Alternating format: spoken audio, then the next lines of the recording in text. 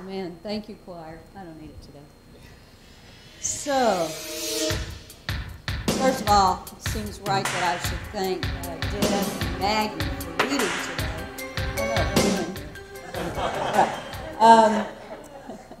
Because these were both very long stories, and God bless Maggie for pronouncing all of those ancient places. And so thank you for listening to these two long stories. I know they were long, but every now and then it's not a bad idea for us to listen to the fullness of a story. And what you heard today are two Pentecost stories. One in ancient times with the disciples and the followers of Jesus, and one in more recent times, 47 years ago, at an MCC General Conference, when we were only 3 years old and already starting to plan our exit. Did you hear that? So on this day, these Pentecost stories are important. Why? Because Pentecost Sunday is the birthday of the church. On some level, we should be having, party hats and whistles, because it is the birthday of the church. It's a celebration. It's a time to contemplate life like many of us do on our own birthdays. And so I want us to do that today together. Especially, I want us to think about the story we heard from Scripture. I want you to put it in the context in which it was happening. This was not long after Jesus had died and then risen from the dead. It wasn't long after they'd seen Jesus walk through walls and appear out of nowhere. And I see them, as it's described in Scripture, as being in an upper room. Does that sound familiar? In an upper room. And they were crowded together. In this Scripture, it says that there were the disciples, the ones that we know by name. And then there were other disciples, perhaps, that we don't know by name. There were women and men. There were family members, the mother of Jesus, Mary, and Mary Magdalene. There were children in this room. And they're there and hovered together, trying to figure out what is next. Because Jesus is not here with us. What's next? And they are praying. And they're huddled together, still a little bit afraid about what to do next. And all of a sudden, there is this loud noise and the rushing of a wind through the room. And in that moment, despite the fact that they came from all different kinds of places, you heard them listed, they began to speak in their native tongues, but everybody could understand it. I imagine that those followers of Jesus that day felt that their bones were dry. But the rushing of the mighty wind came and breathed life in that moment, and the church was born. Please pray with me. Holy One, we give you thanks for the sounds of the wind, for sounds of babies, for all the sounds of your presence with us. And now I ask that the words of my mouth and the meditations of all our hearts might rise up to meet you, and that you will be pleased. May it be so in your many names and in the name of Jesus the Christ. Amen. Amen. So I imagine that if you look back over your life and think about all your birthdays, for some of us that's a longer look than others. But when we look back at our birthdays, we could identify that there are some that were awesome. We remember a great party, or we remember a great surprise. And then there are others that are the not so good years of our birthday. We could mark them probably very easily, the not so good birthdays. I'm reminded of my own beloved Kate this last year, who had a birthday like that. Because right around her birthday in December, her best friend of 41 years was diagnosed with stage 4 liver cancer, and 10 days later, he died. That will always be a not so good year birthday, always. So we all have them. And I believe you could make a case that the Christian church today, in this moment, is having a not so good birthday.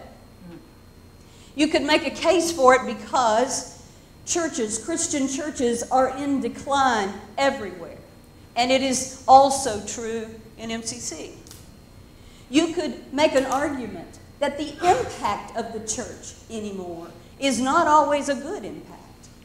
You could make a case that the way people on the outside of the church look in and see the church is not all that great.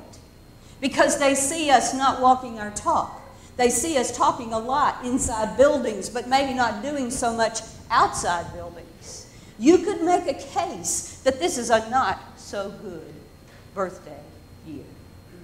Locally, right here in Church of the Trinity, we could make a case that we're not having a very good birthday year. We have been in decline too. Praise God, we're showing a little bit of an increase. Amen? Amen. Amen.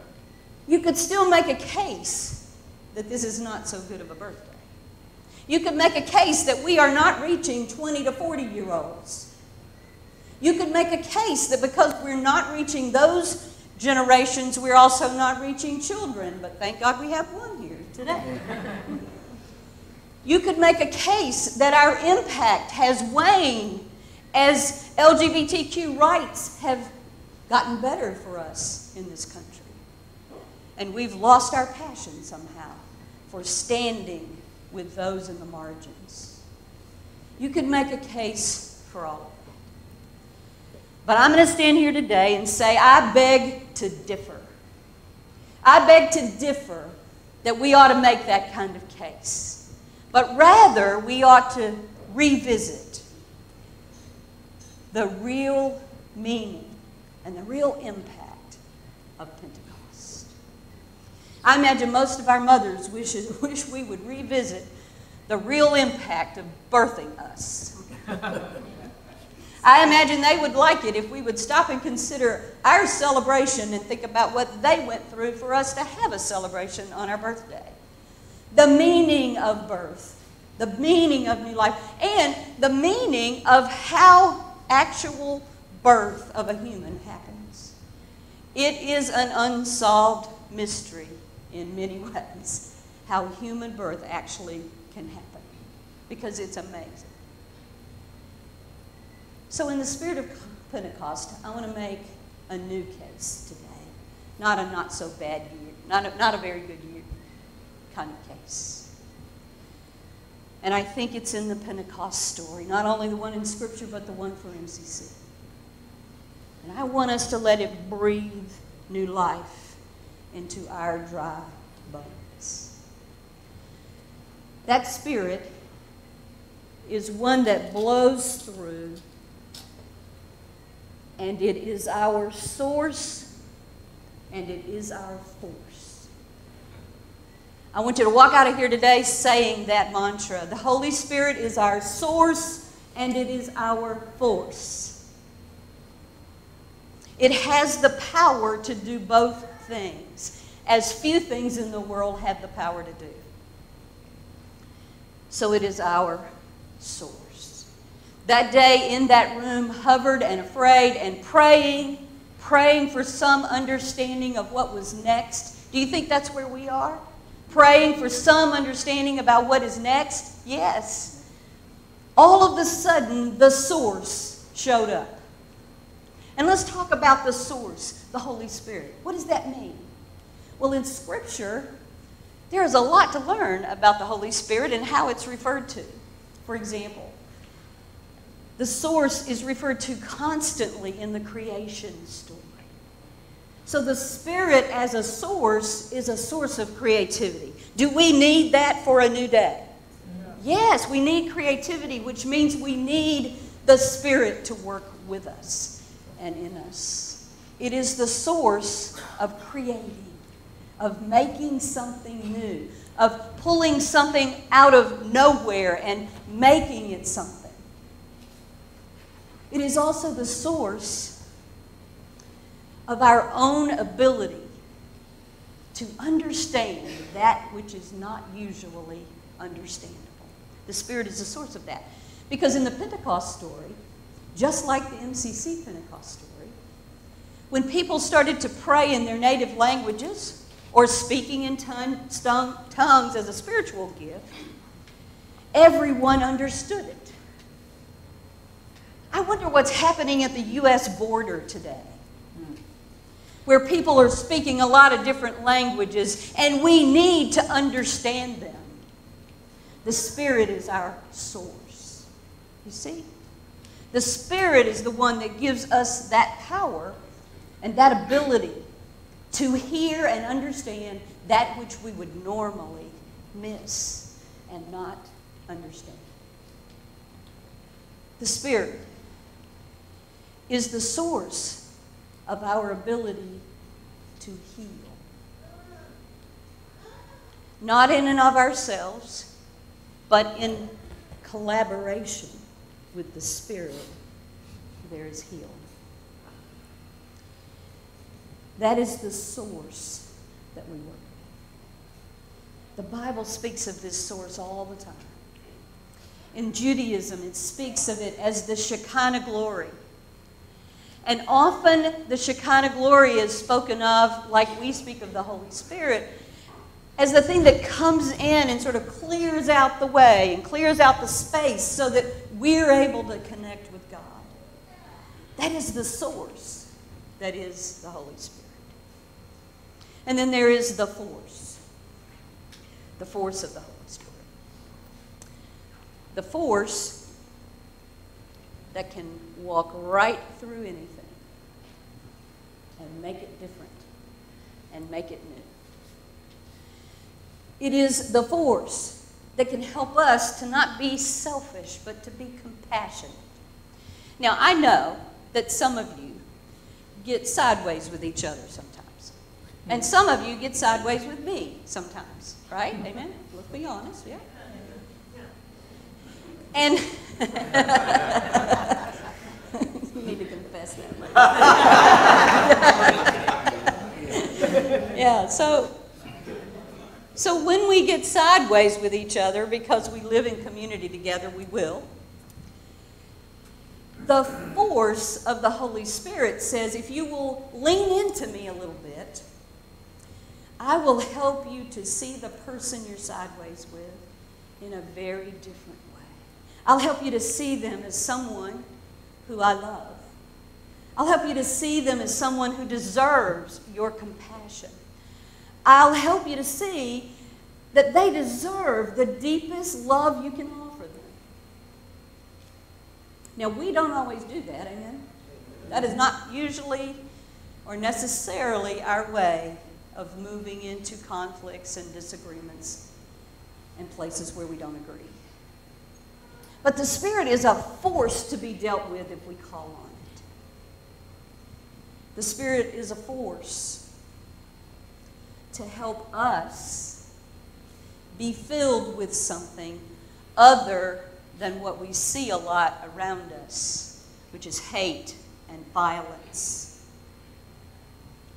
We see people who are hungry. We see people who are still treated with hate because of the color of their skin or because of their gender identity or because of their class. There are all sorts of ways that the Spirit can move into those situations through us. Here's the thing. What good is that force if we're not in those situations? If we aren't out there finding those places to be, what good is the force? The force in this room has its place, but that is not where the Holy Spirit is most powerful. It's in those upper rooms with people who are scared. It's in those upper rooms with people who are hungry, with people who do not know the way to go. They feel lost. That is the force of the Spirit, and where the Spirit is most alive. For our purposes here, on this Pentecost Sunday, on our own birthday as one of the Christian churches in the world, the force says, I've got something new for you. The force of the Spirit says, I'm going to come and blow through here like something you've not ever felt. On the hottest summer day in South Florida, I'm going to blow through so you can't miss it. I'm going to light a fire so you can't miss it. But you know what? We miss it all the time. We miss it all the time because we're not paying attention.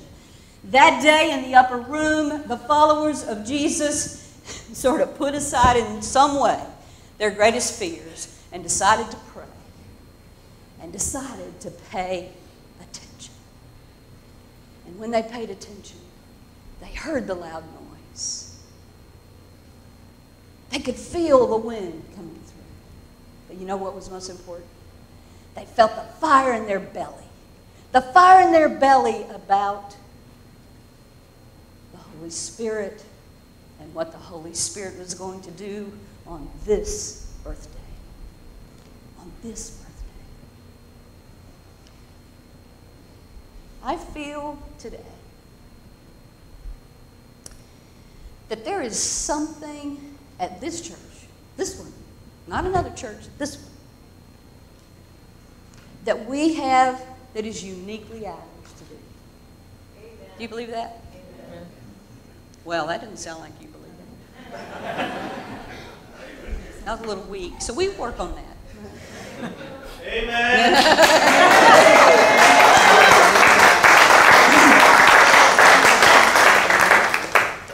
And I don't believe that God is ready for us to shut our doors and go cry in the corner because we have some decline.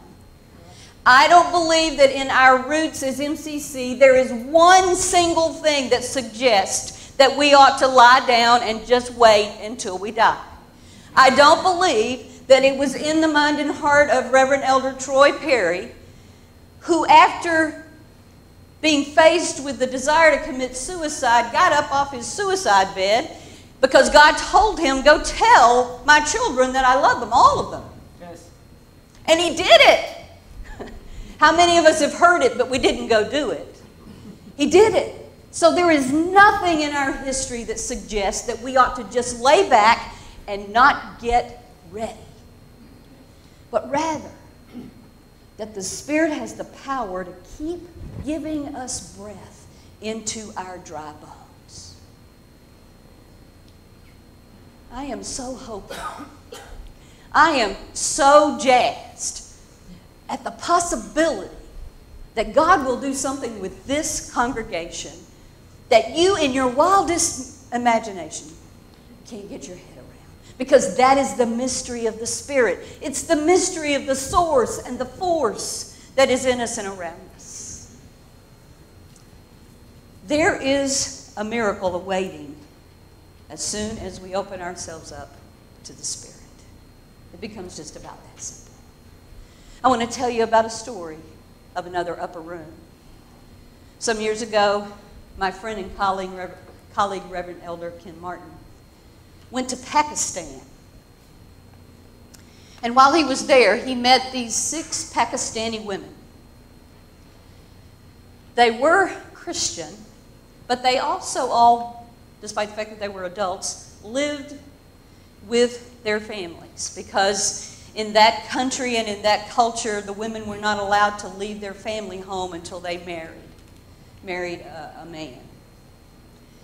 And so they had such great desire to not only be together but to worship that those 6 women would sneak out of their homes in the middle of the night, and they found this upper room, literally, where they would meet.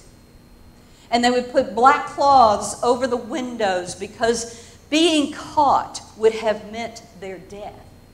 Can you imagine wanting to worship that much? That if your life was on the line, you would do it anyway? Can you even imagine that? And so these 6 women would gather, and Reverend Ken was able to go with them to that upper room and share a prayer and some singing with them. Those 6 Pakistani women, by Sharia law, could have been and would have been killed by their fathers because it was required under Sharia law that if they were caught, not just worshiping, but caught because they were lesbians, they would be put to death. These 6 women had a plan. I have to imagine that in their praying in that dark upper room, sometime or other the Spirit swept in. And their plan was that the one thing that they would allow Pakistani women to do in order to support themselves was to go to beauty school. And so they decided they would raise enough money somehow to send one to beauty school. That one would come back and start a business and earn enough money to send the second one. And then the third one, until they were all educated at least in a way that they could earn a living, and then they could leave their parents' home. The first one was in school when Reverend Ken was there. And he came back home to tell this story. In just a few days, we raised $10,000, MCC worldwide, to send to those 6 women. All 6 of them were able to go to beauty school quickly. You know what? There was never a brick and mortar church built in that little place in Pakistan. Because that didn't really matter, did it? No. What mattered is that those women could be safe, they could be together, they could earn their own living, and they could worship together. What the Spirit was doing there is not what we would have made up in our minds. Because what we would have made up was the same old story, which is, oh, let's go make a church out of that. Let's go build a building for them.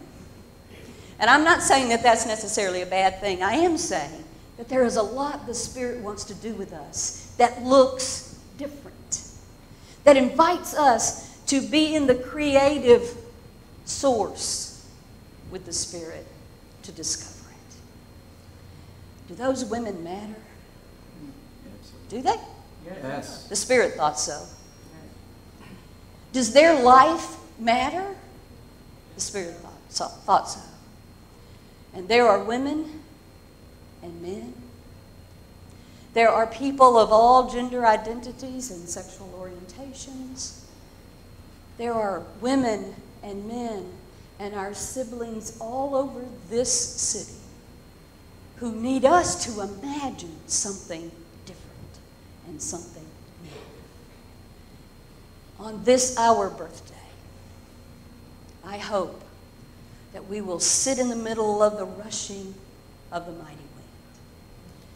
And that there will be no mistake that decline is not our story, but hope and love and a force that will not let us go. Not ever.